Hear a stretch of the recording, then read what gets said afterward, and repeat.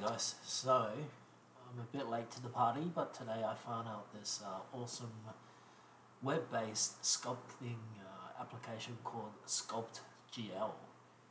It's been out since 2020, I believe, and it's made by the same guy that made Nomad Sculpt for the iPad. And yeah, it's a pretty fun little sculpting program for free, absolutely free. And you basically just load it up in your browser. If you search for SculptGL, it should bring you to this website here, and yeah, it just loads up. And I had a quick play with it for about half an hour and came up with this little guy.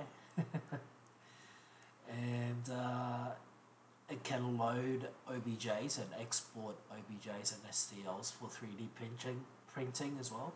So you can export this guy out into your 3D printing program and print him straight away, or export it into ZBrush for further detailing. So as a free program, it's got some really good features, and the one that I like the most is if you go into the topology and go into dynamic topology here, you see subdivision and decimation. So this is a dynamic topology, very similar to ZBrush's Sculptris Pro, and it basically just helps you to work in a low poly to get the major forms, and then you can continue to refine detail as you go along. So one of the main things when you're sculpting is to try and keep the polygons as low as possible, so it doesn't, so you're not sculpting a ton of detail at the start and just focusing the main forms.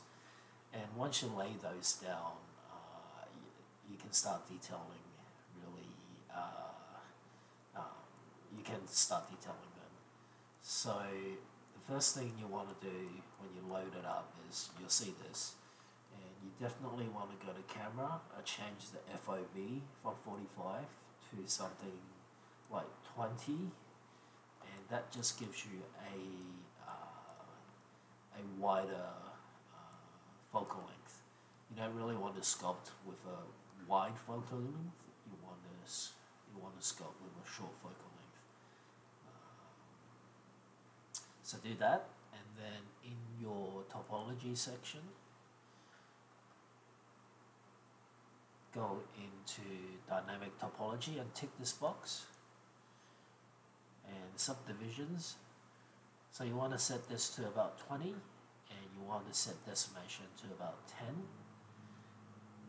And if you press the W key on your keyboard, it just shows you the topology, the wireframe of the mesh. And the brush that you want to start off with, the drag, it's similar to the snake hook brush. Basically, as you drag out the mesh, it will, so the default sphere, you can see that it's making the topology much lower. So the default sphere that it imports is really high density. You don't want to start sculpting on that straight away. You want to basically start with a low topology mesh like this. So if you just use a drag and setting the subdivision decimation to here, it will start lowering the topology for you straight away, and you can start sculpting. And as you can see, it has a very similar thing. When you pull out the mesh, it actually adds topology. If you don't have dynamic topology enabled, what's going to happen is, I'll just turn that off, you're going to start getting crunchy stuff like that, right? So you want to enable dynamic topology, but you want to make sure you set the subdivision and decimation to quite low to start off with. And I'm just holding down Shift to smooth it,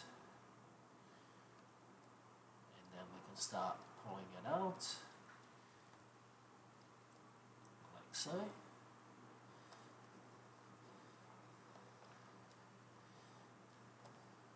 start smoothing it. And I'll just turn so let's say you want to start detailing, and the crease brush is good for that. Now right now it's not too bad, we can still get some details on it, but if you wanted more details, more topology, then it is actually doing details based on camera view as well. So I think leaving it on 20 and 11 is really good, but if you needed more topology, then you can crank this up, and that's going to give you more details, more polygons. But just be careful.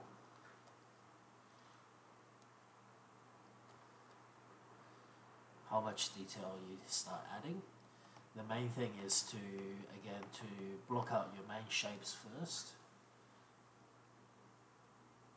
with the drag brush.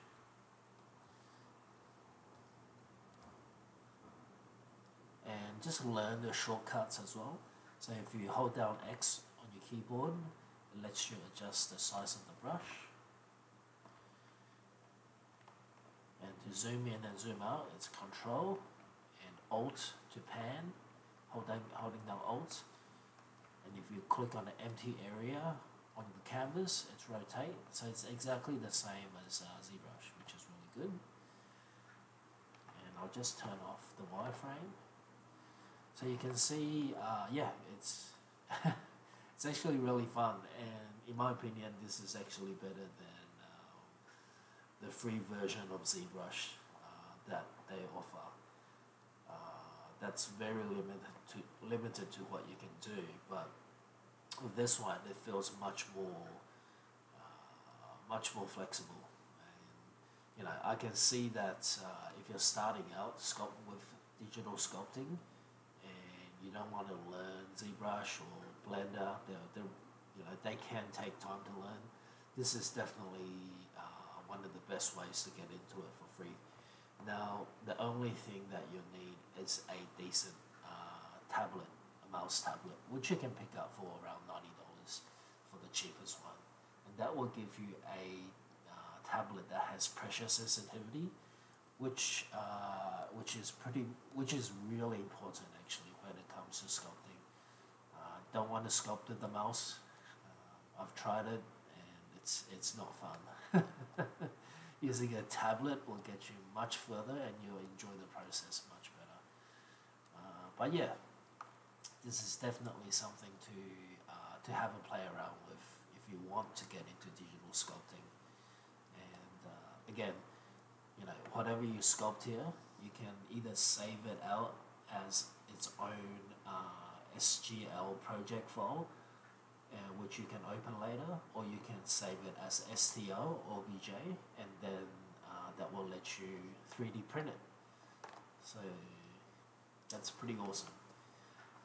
And I also tested loading a model that's pretty heavy, so the Octo skull that I sculpted in ZBrush, and I think this was about 1 million tries, and as you can see, it loads it up fine.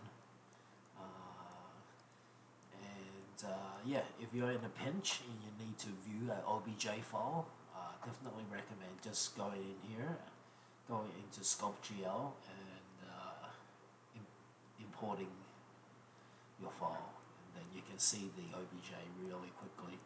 I do have a pretty good graphics card, so I do believe this does run on the graphics card, so yeah, your mileage might vary on the speed of how this runs, but I think it's pretty good. I think you can run this on a pretty low spec machine, at least to just have fun and start sculpting with. Again, the main thing I want you to remember is when you're sculpting, turn on this dynamic topology, set your subdivision to 20 and decimation to 4, and that's going to really help speed up the sculpting process and let you have fun with it. Okay, so that's the end of the video, I guess. I found out about this program and I thought I'd tell you about it because it's pretty good. It's yeah, it's for something that's running on the web browser for and you can access anytime for free. It's pretty gnarly. Okay, guys, enjoy.